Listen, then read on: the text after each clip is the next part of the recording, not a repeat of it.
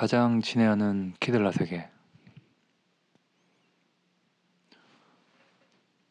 내가 당신의 어머니를 마지막으로 본 것은 2월 9일 점심 식사 때였습니다.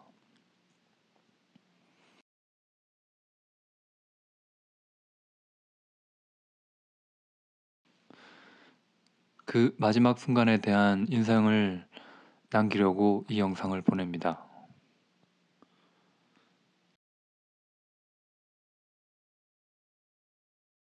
그녀는 큰 장미였습니다. 완벽하게 시든.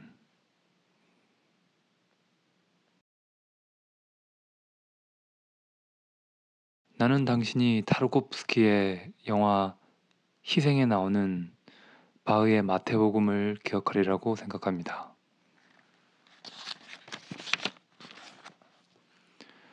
바흐의 마태복음은 십자가에 박힌 예수의 희생에 대한 가사를 노래하고 있는 것 같지만 저는 항상 그 곡이 어머니의 존재에 대한 노래라고 생각해 왔습니다.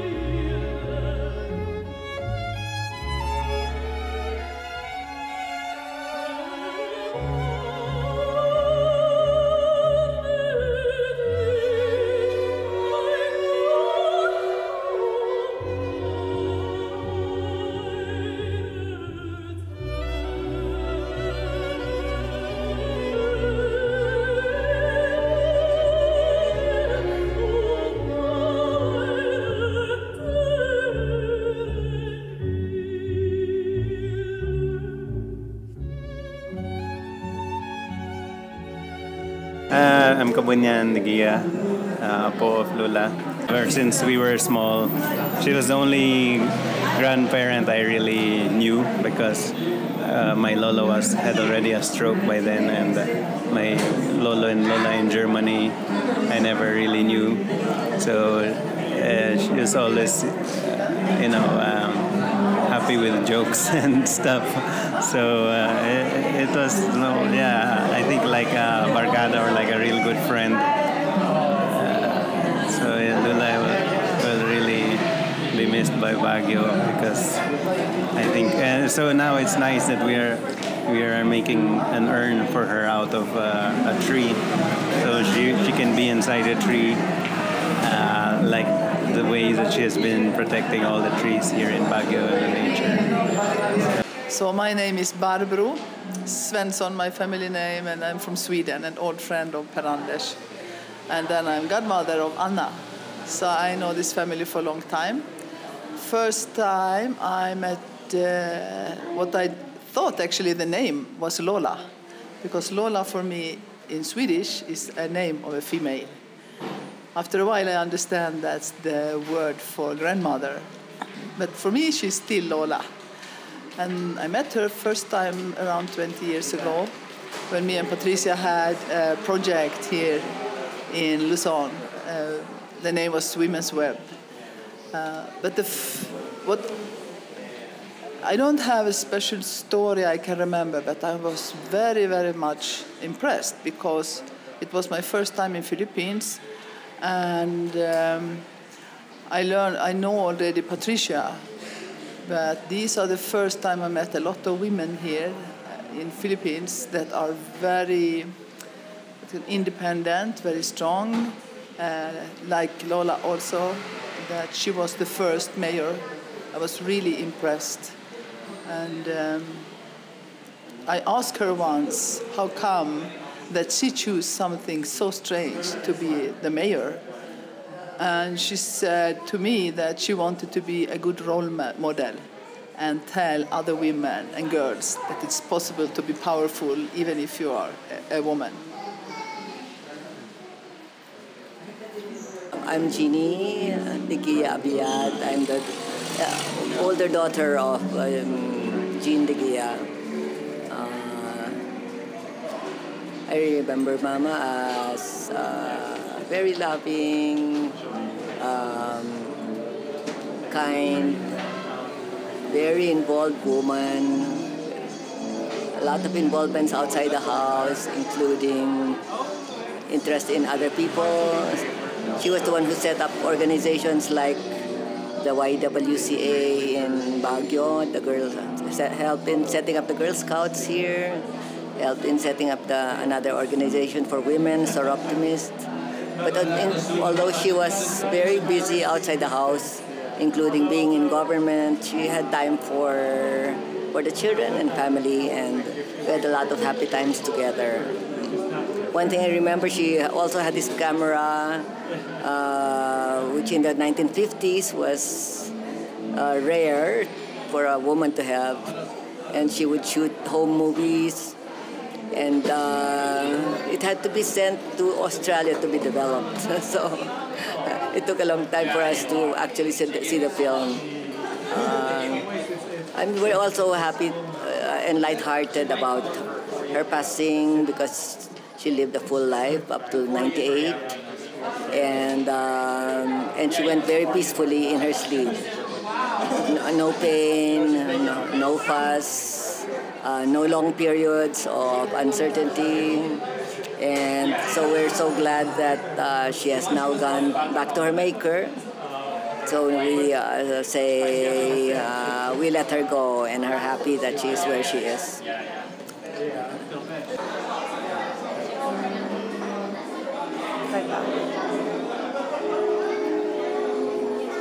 ahead, it's fine.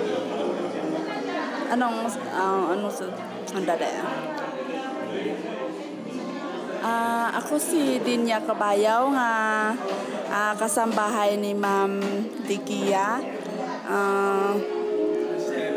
Matagal na rin ako sa kanila pero talagang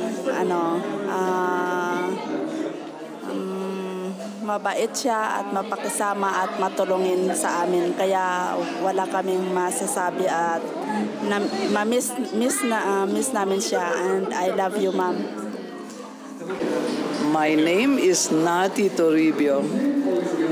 58 years ago, I was a 17-year-old Girl Scout. One of the 9 who went with Tita Jeannie Digia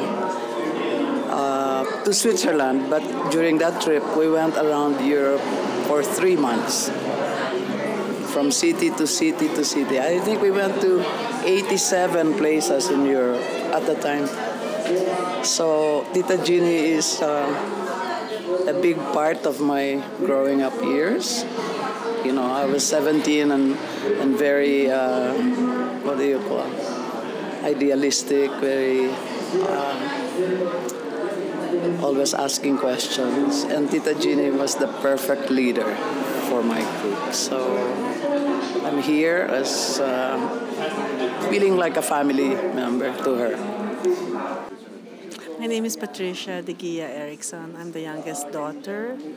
And if you ask me about one important memory, it's difficult to choose. fun memory. Yes, but there's so many. So many. But I would think that Mama always tried to apportion time for family in spite of her busy schedules. She was also fun to go with, of course, enjoying the ordinary things that women like to do, like shopping, visiting places. But also, she always advised me at different stages of my life. So, and I listened to her, and also at other times I didn't listen to her. Mama was such a, I would say, a well-rounded person. Not only was she into politics and business, she was also active in sports. And so she was a model for me as somebody I admired. One thing also I remember that she told me was how little things so that you can preserve mental health, good mental health, because it was not only taking care of your body, but also taking care of your mind. And she would just tell me little things like, okay, do this so that you don't worry, do that, or, don't bring your worries to the bed to when you're going to sleep. And also how you view other people, don't carry a grudge or not like people all the time, just so that your own mental health these are little daily exercises to keep good health in your mind. And I suppose that carries on also to good practices for the health of your soul. That's something that I like to learn from her. Yeah, I am Santos Hantu Bayuka from Ifugao. It's been a long time that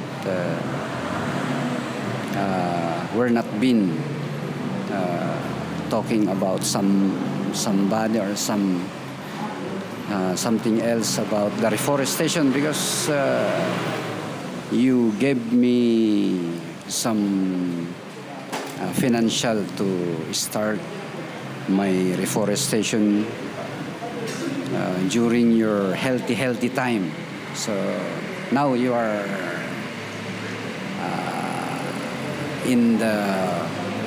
you are now in heaven or somewhere else. This is all, and maybe your journey is good and happy journey to heaven. Okay, my name is Abdul Abiad. I'm one of the grandchildren of Super Lola Jean. There are many recollections, but let me think of two.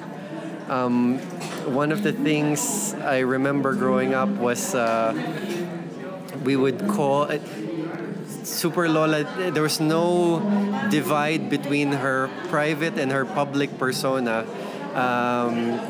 In fact, growing up, we didn't call her Lola. We called her Ma'am.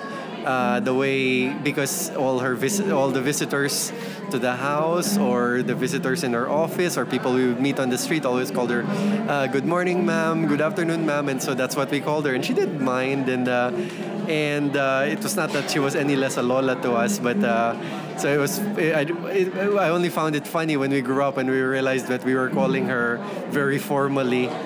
The other thing was I always. What I admired most about her, one of the things I admired about her was how confident she was about everything. Once she had a position, it was very hard to sway her. And that led to many long debates with her children, with her grandchildren.